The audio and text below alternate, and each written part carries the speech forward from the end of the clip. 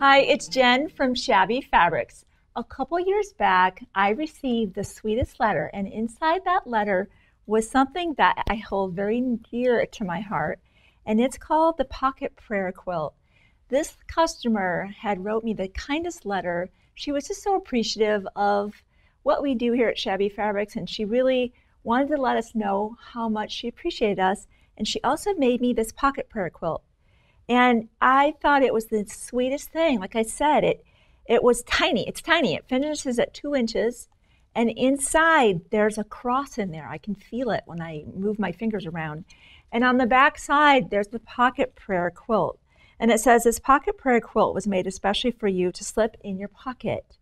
Throughout the day, when your fingers touch the cross inside the quilt, be mindful of God's love and grace for you. Keep it as a tangible symbol of God's peace. Isn't that amazing? This is something I want to share with you. This will be available as a free download, so we'll give you some instructions there. It's very basic, but we'll also have the prayer there. So if you want to be able to print that out and make these and give them, you'll be able to do that. If you want us to take care of kind of preparing all that for you, we have these little kits put together. You'll get 12 of the little brass pins. I don't know if they're brass, but they're gold plated to look like brass. You'll have these beautiful 12 gold crosses in there. And we've printed out the prayer on some really nice thick paper and cut it out to size for you. So that way you don't have to worry about printing that out. Our whole point here is to spread some good news and some hope for the world. And I know when I got that pocket prayer, I put it in my purse and it's been there ever since. I take it with me wherever I go. So let me show you how to make the simplest pocket prayer quilt, which is just a 4-patch. And then I also discovered when I was fiddling with some pre-cuts, another way to make one that's the hourglass block. And it was really fun doing it with charm packs. So I'll start off with the simple one with just the 4-patch, and then I'll show you how you can do charm packs and the hourglass block, and you'll actually make 4 of these at the same time. And it's fun because, of course, a charm pack has a variety of fabrics, so no 2 will be alike. I love that. Actually, 4 will be alike, but you'll be able to shake it up and make the backings different. I'll show you as we go. Okay, to make the 4-patch, you're going to cut your strips to 1.5 inches wide. I've cut that here. And as I've been making medical masks, I have all kinds of scraps left over. So this is great for any scraps you have, 1.5 inch wide. You'll just put them right sides together and sew a 1/4 inch seam allowance. I've done that ahead of time, and just press to the darker side. Then you'll take that to your cutting mat, grab a ruler, and you'll cut 2 1.5 inch little strip units there. Let me square that up. I think I'll put my glasses on at this point. These are so fun to make. And you know what I'm figuring out in life? Some of the gifts that really are the least expensive are the most enduring because they were made with heart, and I love that. So let's cut 2 1.5 inch strips out of our strip set. And then we'll take those over to the sewing machine. Before we actually go there, we've got 2 of these. Of course, we'll have them opposite. And because we pressed our seam to one side, now they have these beautiful interlocking seams. You could put a pin. I don't think it's necessary. Let's take this to the sewing machine and we'll sew a 1/4 inch seam allowance.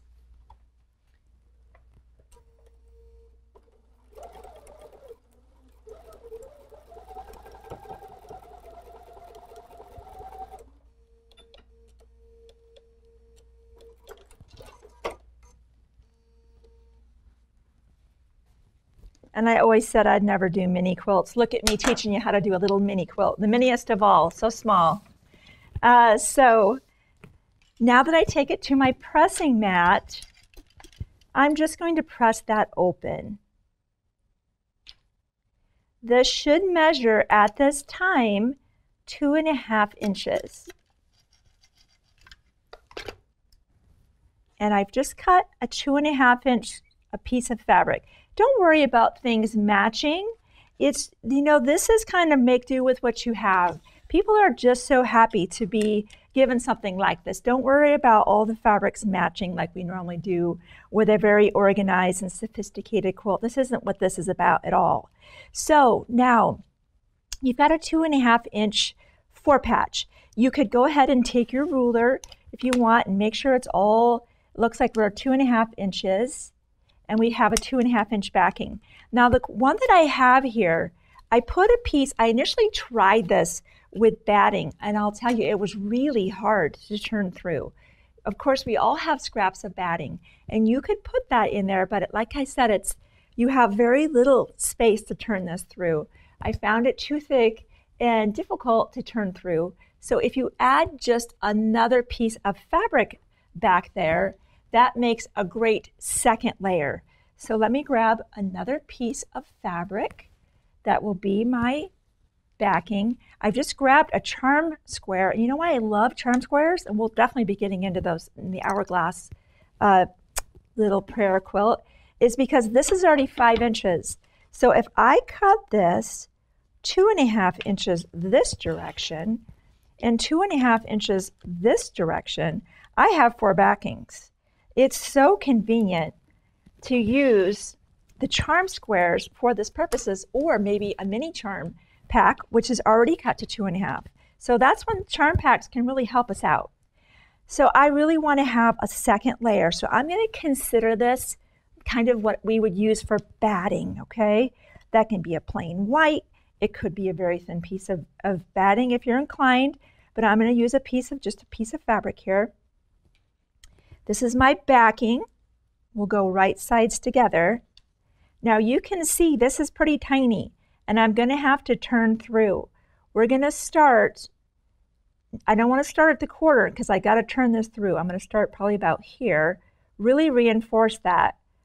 A scant quarter all the way around, coming to about here and stop, and we'll turn through.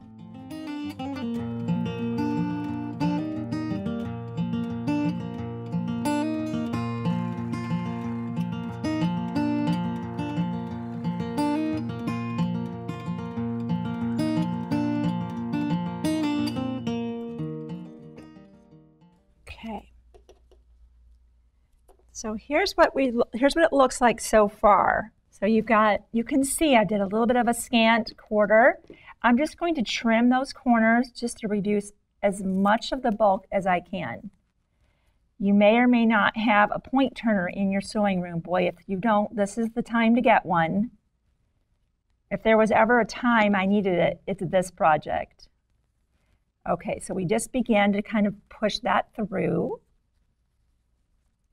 And the process will be the same for the sewing and the turning through when we make the hourglass one. So this is the same steps.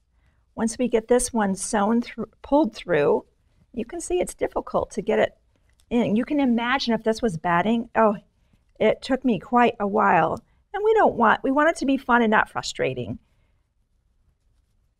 Like I said, you could use just the 2 fabrics and not use a second layer at all. The way I did the 4-patch, the fabric behind, and then the quote backing, right, which is this pink. So this is where this tool really shines. There's no way I'm going to get in those corners without this.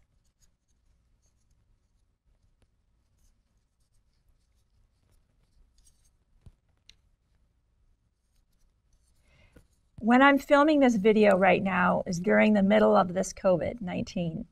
I don't know when you're going to be watching this video. This could be a year from now. Just know that this is the time in the United States and really around the world. There's a lot of fear going on right now. Let's give some people some hope and some love and some positivity with making things like this, not just during the middle of a pandemic, but all the time, even when times are good. It's good to just be reminded of God and love and just being a ray of hope and positivity for people, especially when they don't expect it. You know, that's the best time sometimes. Just to say, I appreciate you, I see you. All right, let's get that corner out a little bit better.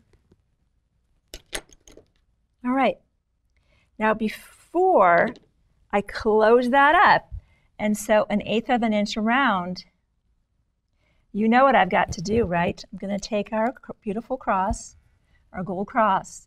I'm going to put that in the middle, and I'm going to hold that right in the middle right there. Why that's important is I'm going to sew 1/8 of an inch around, and I don't, of course, want to let that cross slip into the corners where my needle could hit that and break a needle. So I'm going to fold that down just a touch more.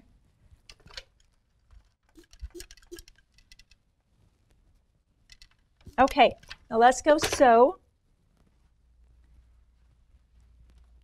about 1/8 of an inch around. It's very close to the edge.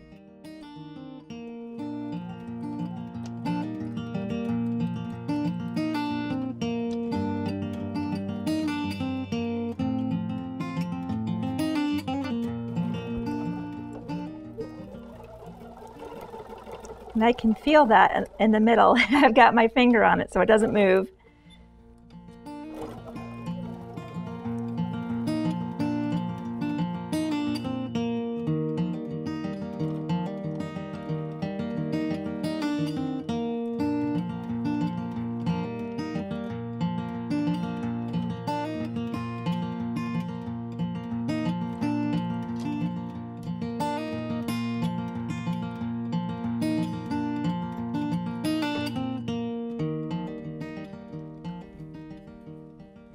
Isn't that so sweet?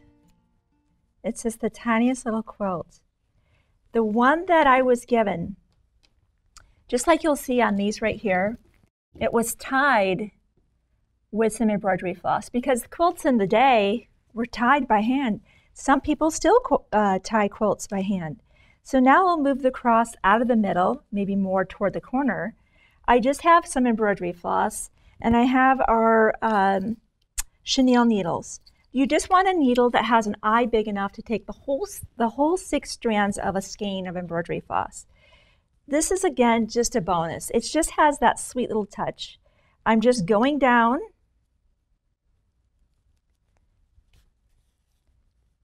coming back through. You can see that, just on the opposite side.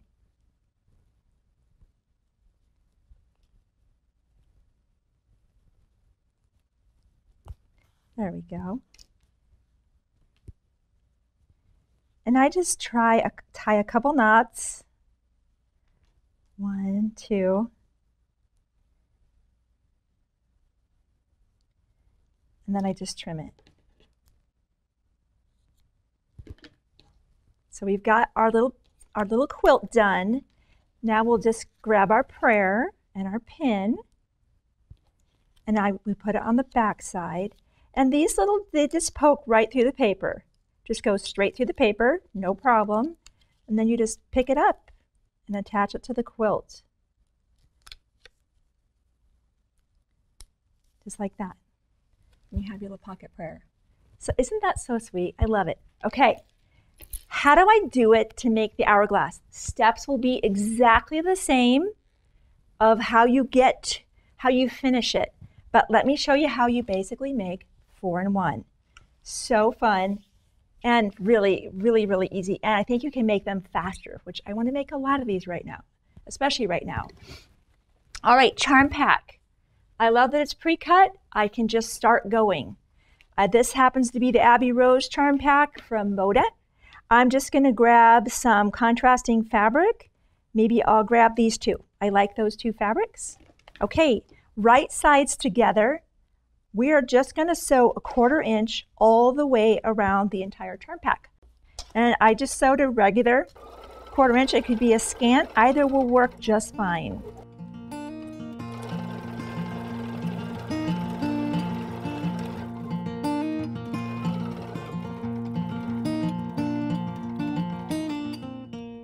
Okay, I'm going to get out my spinning mat. I'll just move a couple of these things out of the way. This is a lot of fun making these. This one in particular is fun because you can, it just has a different look. In fact, I wanted to show you I showed you the one that's the 4 patch, and here's what the hourglass looks like. So we'll take our charm square. We're just going to take a ruler. Let's get rid of those threads. and we'll go corner to corner. I'm just going to rotate that, lift it up, corner to corner. This is why we're able to make 4 at the same time. And what's really fun is you'll take one of the squares, just like I showed you before, cut it in half, cut it in half. You have the 4 backings that belong to these 4 hourglass units. So in one charm pack, what did I calculate? So every 3 squares, you get 4 pocket prayers. And in charm packs, I believe there's 42. That is a big number. That is a lot of pocket prayers. So fun. All right, give a press. Decide which direction you want to press in and go that direction every time. Let's say that we're going to go to the pink every single time. Go ahead and just press them all.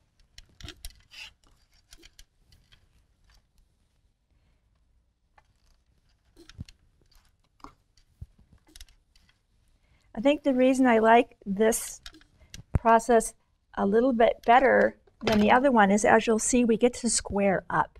I get a true 2.5 inch, which is awesome because it just seems to, I love the precision of being able to square something up.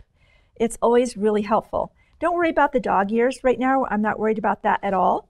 We're just going to go opposites so that they'll be opposite of each other. Corner to corner. We have a cool tool here. This is a new Creative Grid tool. Let me grab a friction pen real quick. I believe I've got one in here. There's one. We go corner to corner, just like this. Remember how we normally draw the line and sew a 1/4 inch either side? You can still do that. That's what you would be doing instead of what I'm doing. This just alleviates that step because now I get to sew on the line. So if you, I don't want to wait to get that Creative Grid ruler to do this or tool, then what you would be doing is drawing a line corner to corner and sewing either side of that. You quilters know what I'm talking about.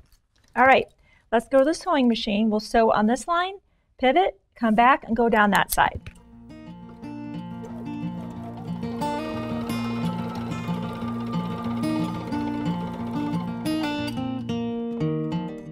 If you've got a machine that has a needle down feature, go ahead and use that. It's a great feature to be using right now.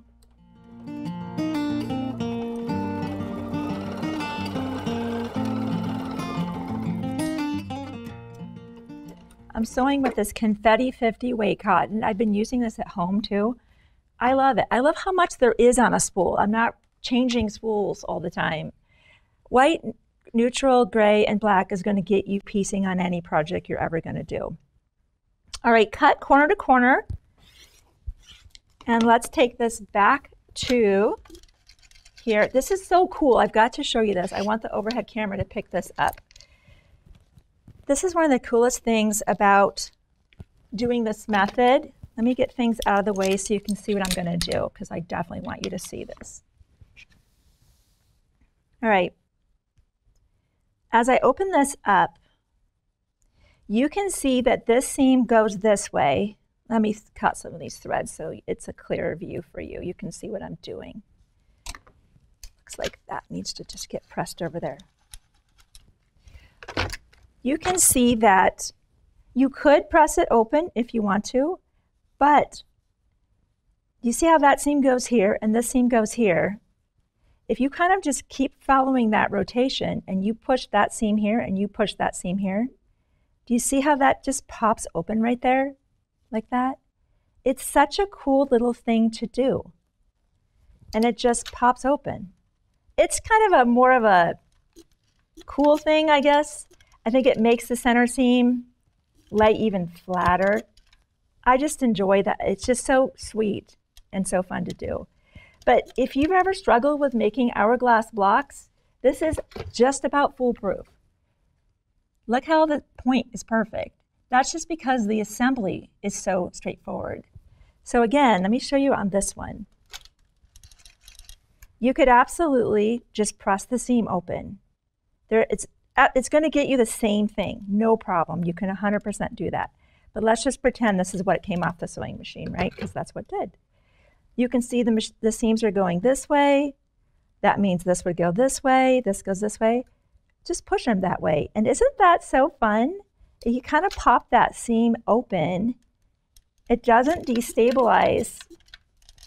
It's not going to come apart. I just think it is a really neat little thing to do. Anyway, I'd probably get more mileage out of that than I should, but I think it's really fun. Okay, so we have these things, right? And I said we get to do this squaring up, which I love to do. So let's go ahead and grab a ruler. This is a 4.5-inch square up ruler. I like this ruler. One of the reasons I do is it's got the 2.5-inch lines very well defined for me. And it also has this diagonal line.